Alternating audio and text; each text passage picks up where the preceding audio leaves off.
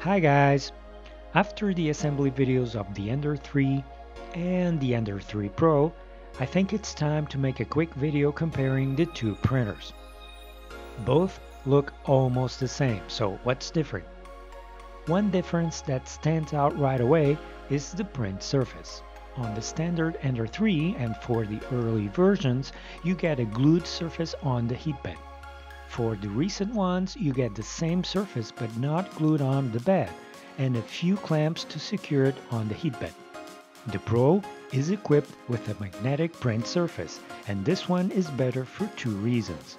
The first is because it's much easier to remove the print when finished. You don't need to force the bed or use spatulas to take the print out. When you do that, you will stress the bed and mess with the bed leveling and the Y-axis wheels.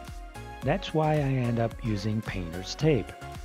The second is that you don't need to use paper clamps, and that will allow you to use the entire bed size. The announced print area on both models is 220mm by 220mm. That can be seen on the stickers, but the heatbed size is actually larger.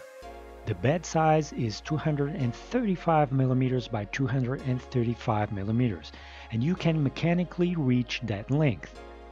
If you use the clamps to secure the print surface on the standard version, you need to take these into account to prevent the nozzle to crash onto them.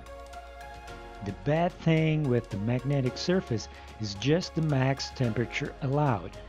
If you need to use temperatures higher than 80 degrees C on the bed, the magnetic properties will eventually be lost.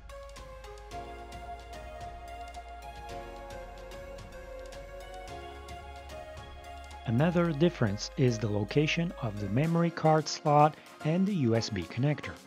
On the standard Ender 3, they are on the bottom side. On the Ender 3 Pro, they are located on the top side, and the card is inserted upside down. This is because of the way they installed the board inside. On the Ender 3, you can access the board from the top side.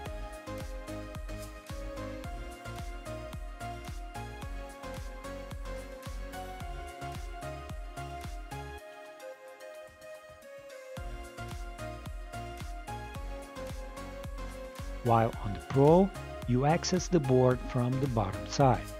It's actually easier to access the board on the standard Ender 3, but with the Pro, you get the cooling fan underneath, which prevents dirt and filament debris from getting in. On the Pro, I have the board with the version 1.1.3, but there are no major changes from the 1.1.2 of the standard Ender 3. Other difference is the Y-axis profile. The standard Ender 3 uses a 20 by 40 profile, while the Pro uses a 40 by 40 profile. A wider profile means more stability for the Y-axis carriage. Also on the frame, I noticed that the standard has only 2 screws securing the cross beam, while the Pro has 4 screws securing the cross beam.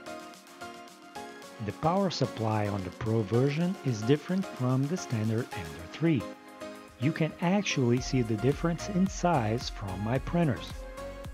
The standard Ender's power supply is bigger in size when compared with the Pro. The standard Ender 3 uses a 24-volt 15 amp power supply.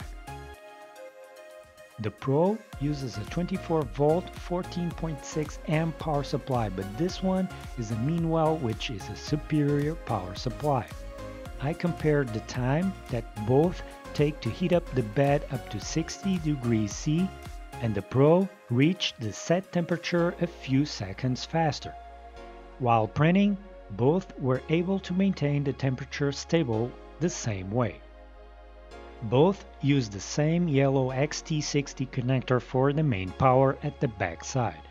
This connector can handle the demanded current, but many users had issues with it. I don't have any issues so far with this connector on both printers, but this is something I recommend everyone to keep an eye on and fix if needed. Both models have the same hot end configuration and also the same cooling capability. They also have the same extruder too. I was hoping that the Pro would have the extruder position fixed so that the filament would not touch the lead screw, but it's the same. The firmware is also different between both printers. On the standard Ender 3, we don't have many options to play with, but most important, you don't have the option to adjust acceleration, jerk, and step values. On the Pro, you have all these options so you can adjust acceleration, jerk, and step values.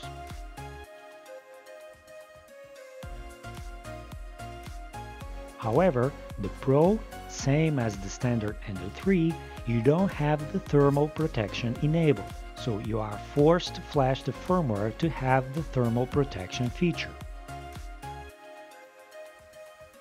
In terms of print quality, I haven't noticed any difference. Both print exactly the same and the print results are exactly the same. So, as far as I can see, the Pro does not bring any improvements to the print quality. The price difference between the two is currently around $100, so I wonder if this price difference is worth it. What do you guys think about this? That's it, you guys. Thanks for watching. As always, keep following us here on YouTube, Facebook, Instagram, and Twitter. If you like our work and wish to help, you can with PayPal and Patreon. We will see you guys next time. Bye!